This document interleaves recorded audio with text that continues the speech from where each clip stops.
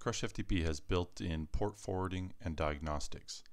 This can help you in figuring out why you can't reach your server on an external port. I'm going to show you a demonstration of this real quick. I'm logging in as an admin. I'm going to my preferences, and I have a new port in here, port 5007, that's using HTTP. I'm going to go back to my server admin status, and we can see our port here is running. So I'm going to check the diagnostics on it to see if it's reachable from the outside.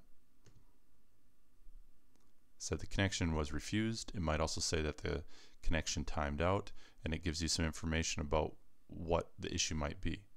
In this case, I know that I haven't forwarded this port yet, so I could either go open up my router utility or my router web page to configure the port forwarding, or since my router supports it, I'm just going to go to the preferences and enable automatic port forwarding.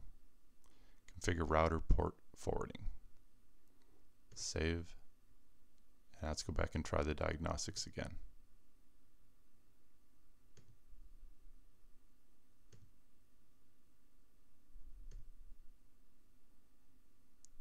And now my port can be reached from the outside.